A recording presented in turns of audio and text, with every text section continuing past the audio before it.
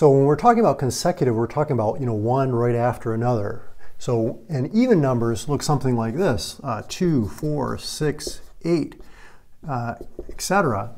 But say, for example, if the first number, let's just call it x, we don't know exactly what it is. The next consecutive even number is going to be 2 greater than this one. So that means the next number is going to be x plus 2, and the next number after that is going to be 2 greater. So if we add another 2, that's x plus 4.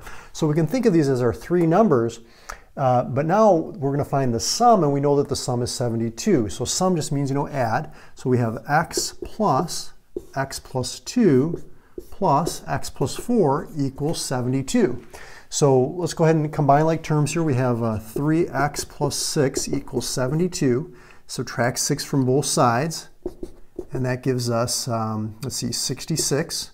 And then if we divide both sides by 3, you can see that x equals 22. Now, we want to find the 3 numbers, okay, that are consecutive, that add to 72.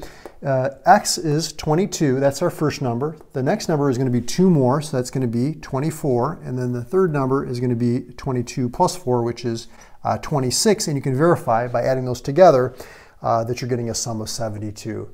So if you're enjoying my videos, consider subscribing to the channel.